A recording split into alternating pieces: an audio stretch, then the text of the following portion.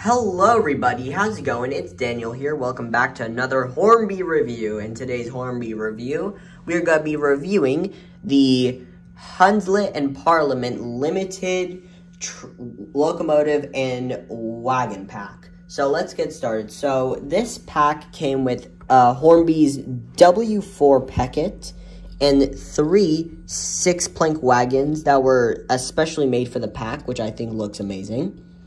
Overall, when you put the train together, it looks beautiful, and I really like the colors. They really stand out. So first off, let's take a look at the locomotive first, and then we'll look at the cars. So the W4 PECKKET looks amazing. I really like all the details on it. You can see you have first off a separately applied lamp iron on the top. You also have handrails, little details like that little star on the smoke box. You have a separately applied smoke box dart, lining on the buffer beam, which looks beautiful, NEM couplings. Although one thing that there's no sprung buffers, which are kind of a shame. If we look here to the tanks, you can see that you have Hunslet and Parliament Limited on the side, which looks utterly beautiful. I really love that. You also have the water cap on the top. I don't know what this little bob is next to the funnel, but you guys can tell me that in the comments. You also have the dome and the safety valves, which are, I'm pretty sure, made out of metal. Or, actually, no, I'm sorry. They're made out of plastic, I think, but they look beautiful.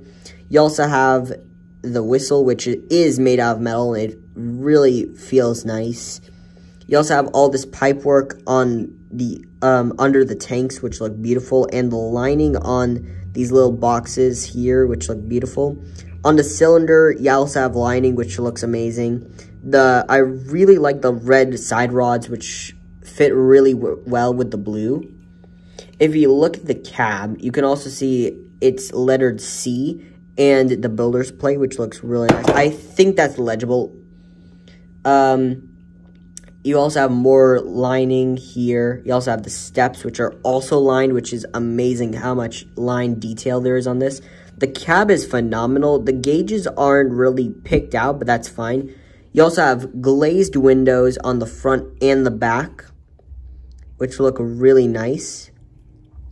One thing I found interesting about the cab is that if you look here, there's a very small reverser rod here, and it goes, and that's where this little bump on the back comes from, and it sticks in there, which I think is really nice and really nifty.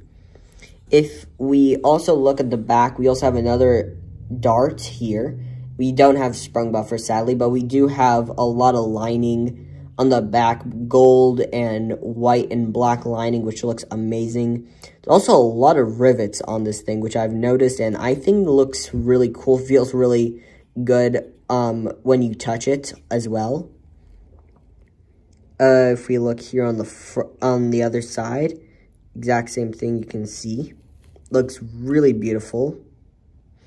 One thing I did notice that these little safety valves here are a little bit flimsy, which I'm not really a big fan of.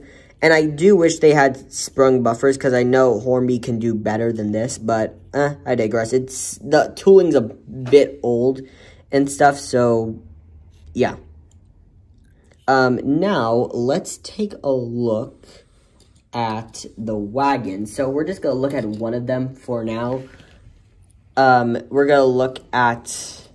we're briefly also going to look at the other two, but we're mainly just going to look at one of them for now for the review. So here we have one of the 6-plank wagons. This is number 25. That's something I found very interesting about the wagons. It's that they were all numbered. The one behind the PECKKET is 23, that's 24, and this is 25, which I found really interesting. The white lettering, the Hunslet and Parliament Limited, is beautifully displayed on the wagon, which looks amazing. Also has reading and the number there, which looks amazing. A couple of other little small printed details, which look amazing. Has metal wheels, which are really nice. Also has NEM couplings, which turn really good. And so they should run really well on my track and on my layout. The buffers are metal, but again, they're not sprung. There's also the coupling. Also, if you look inside, there's also the wood paneling, which looks really good. I really like the paneling on this. Yeah, I'll show you guys as well the other wagons. Oh, so here's number 24.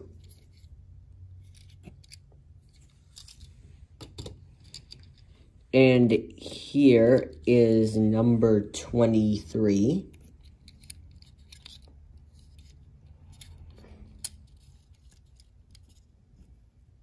I think, like, by far, the wagons are some of the best wagons I've seen. Because they honestly run so nice and they glide along the tracks beautifully with the PECKKET. I'd also just want to take a minute and just show off the packaging over here. As you guys can see, this is the box that it came in. If I close it for a second, came with this really nice carrot leaf gold, like, lettering and everything. Looks beautiful. And then if we open the box again, which, give me a second. If we open it again, you can see there's a brief description of the Hunslet and Parliament company, which with the Locomotive C and the 6-plank wagons.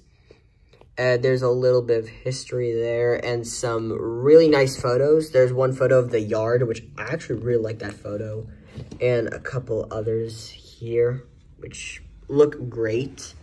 It also came with the foam packaging, which came on top of this. And here, this is where there was like an ice cube block for the Locomotive and the 3 trucks. And that's really good. I really like it how it was foam. Like, they used foam to protect this packaging, which looks amazing. They didn't just do it like with like any other ordinary train pack that you can just buy from Hornby. That's something I really like. And I really commend Hornby for that. So, honestly, if I had to give this train pack a score, I would honestly say I'm going to have to give this an 8.5 out of 10. Mainly because for the sprung buffers, I wish there were sprung buffers on this, not just molded like this. And also the safety, like these little parts on the safety valve feel a little bit flimsy and stuff. I wish it was more like stronger and stable, but yeah, I mean, overall it doesn't really detract from how beautiful the model is, how much detail there is on it, and I really love this. I do not regret buying this. If you guys want to get one yourself, you guys can go to Olivia's Trains. They're selling it for 150 pounds. Crazy expensive, right? And yeah, they have great customer service and great service overall. So, yeah. Anyway, that's all for today's review. Thank you guys for watching. If you guys like this video, please like, comment, and subscribe. And I will see you all next time. Peace, everyone.